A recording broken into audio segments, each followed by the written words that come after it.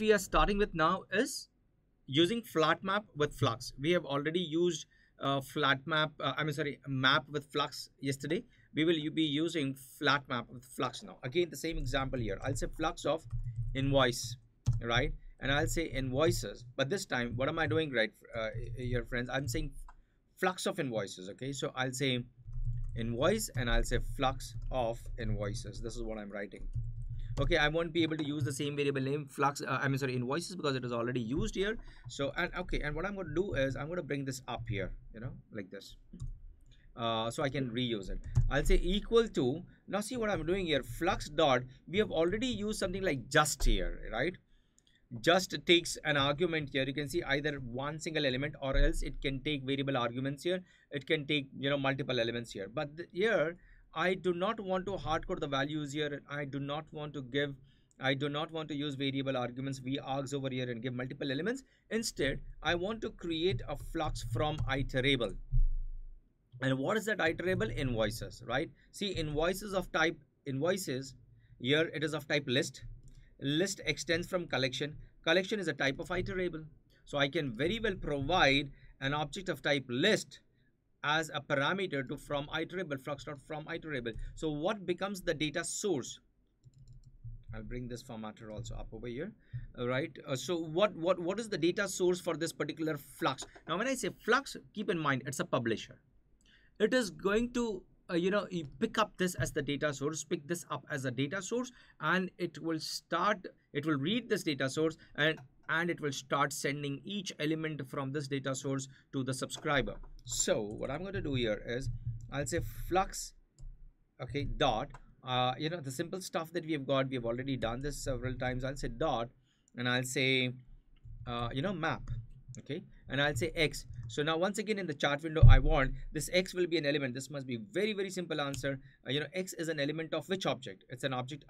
X is an element of which class? It's an object of which class? Invoice. Super. So every one of you will understand this is very well an object of class invoice. Good. Yes, Hari. It's invoice. Right now when I say X dot get products here, okay, I say X dot get products, okay, and then here I go back. Sorry, Flux of invoices, correct? Flux dot invoices, and I want to convert this to what?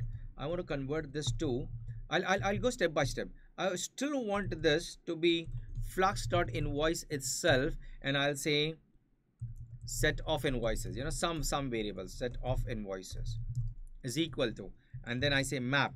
I can very well do what, I can just simply modify the map over here, and you will find yourself doing something like this many places in your application. Why? Because you wanted to do X dot, set something, set the value of the customer, set something, maybe you fire some other function over here, get the value, and then you set the value of this, and then you say return X itself from here. So you may do some processing with X, you return back that X here. I'm saying some processing with X, okay, you make some changes to X, you modify the state of X, and then you return it back. So what is it that you are getting? You're still getting the set of invoices. You are using map for it. You could have used filter as same as you use filter in case of stream. So I'll say dot, all right, dot filter, and then again it takes a predicate here. I'll say X dot get, again it's the same element, object of class invoice. I'll say where invoice ID is greater than 0, right? It works, correct? And it works, right? But then I do not want to I do not want Flux of invoices. I want Flux of product, right? And in such a case I will say products over here, okay, Flux of products. Let me give this name. I'll say Flux of products here, correct? And then here you see this is giving me an error. Why? Because what a map is expecting, now see, note my words very carefully. In case of a stream, right, and I think by now you might have understood that map is not going to work here at all. It is supposed to be a flat map, because there is one-to-many relationship here, one single. Okay, even if I do this, wait a minute, let me put it the other way, or you remember, if it was just a map, not a flat map, what was it returning? Let me move my mouse pointer here and then show you over here. See, what is it returning? It says cannot convert from Flux of object to Flux of product. It cannot do that. Why? Because here it is this map, and what I'm returning back over here, I'll say, let me put it like this: get products here. Okay, return get products. Now let me move my mouse pointer here and see this. Again it says flux of object, to flux of product. It cannot do that. It is unable to do the mapping here. It is unable to, because there is one more reason, the kind of message that I'm getting over here. I don't want to confuse you with a lot of stuff, but then just see this. I'll say dot, I'll say collect to, I'll say to list. I'll say collect, okay, sorry, collect list, and I'll say dot, I'll say block. Okay, now see the error message here. You can see this, see the error message. Cannot convert list of product to flux of product. See the error message very carefully. The reason is that your x dot get products itself is not just one single product, but it's a list of product, and then each one of these elements x is mapped to the list of products. So what I end up getting is the list of products. So if I give list of product over here, again this will successfully work. I'll say list of product. This works. Okay, but this is not what my my requirement is. I want simply the flux of product. That too, I do not want the list of product here, my dear friends. I want flux of product. In such a case, I won't give. So as I said, I don't want to confuse you with what is collect list and what is a block. I just wanted to convey a fact to you that x.get products does not return to you one single element. It returns to you multiple elements here, and that multiple element is of what data type? List of product. Okay, I don't want this at all. What I want to do is I want to return a I want to, finally, this is what I want, flux of product. So instead of using a map, I will use what? A flat map. But when I use a flat map here, again, it will still give me an error. Why? Because x.getProducts. I will have to convert this to another publisher before I use a flat map over here. I mean, I cannot use a flat map and return a simple object. Please recollect, in case of streams also, when we use that flat map stuff, you can see this here.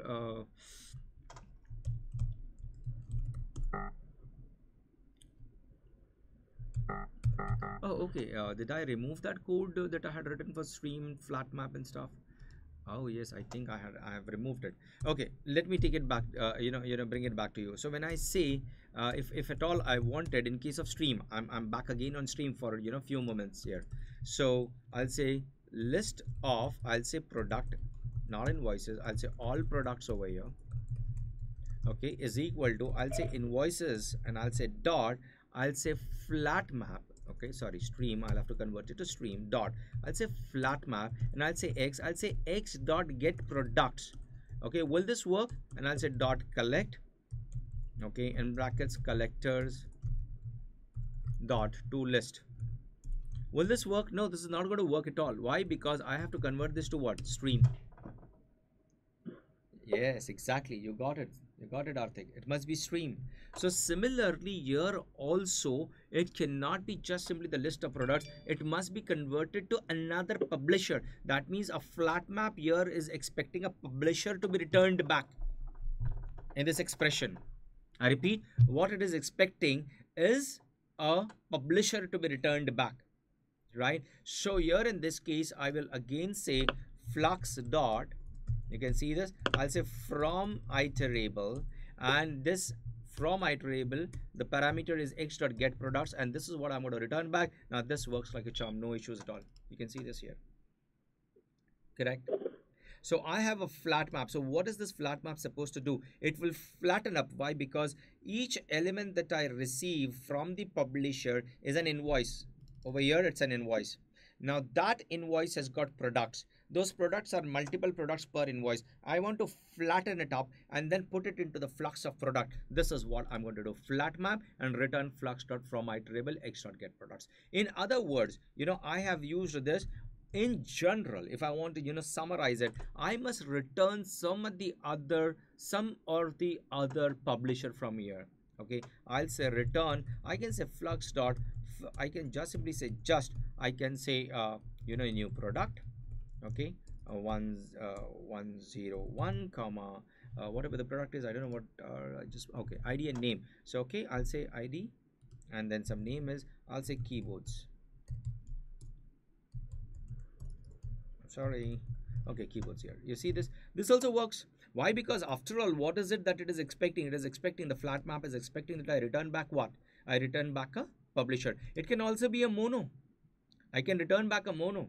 I can just simply say, because this is one single element, see what is the difference between mono and flux. Flux deals with one or more elements, and in case of a mono, it deals with either zero or one element. Either the mono is empty, it's mono void, or else mono contains one element. Mono cannot contain more than one element. So I can very well say mono over here, and I do have one single element here. See, it still compiles successfully. Why? Because mono is also a publisher. Take a look. Right, that's how flatmap really works. Flatmap does have other overloaded functions also. This particular operator called flatmap also works, and it can very well return back the other data structures also, which you can successfully go through and make use of it, and finally give you the flux of product. And in short, one of the ways is that you have to convert whatever data type you have over here. You've got to convert it to a publisher. It can be either a flux or a mono. Finally, what I get here is flux of products here, right? Dot, I'll say subscribe, and when I say subscribe, I'll just simply say system dot out double colon print ln, and this will print all the products for me. So let me click right mouse button, run as JUnit test. This is how it is. You can see this. I got both the products here. Why am I getting why am I getting no both the products, and it is the same product? Because why? I have hard coded it. I'll comment this and uncomment this part. Again, I say run as JUnit test, and now see this. You see this? I get all the three products which are of exactly those invoices, right? The first two products are from invoice 1, and the last product is from invoice 2. That's how it is, friends. So this is how flatmap works. Once you are done with this, I will take you through parallelism in Flux as well. Okay, and please do this on your own machines, friends.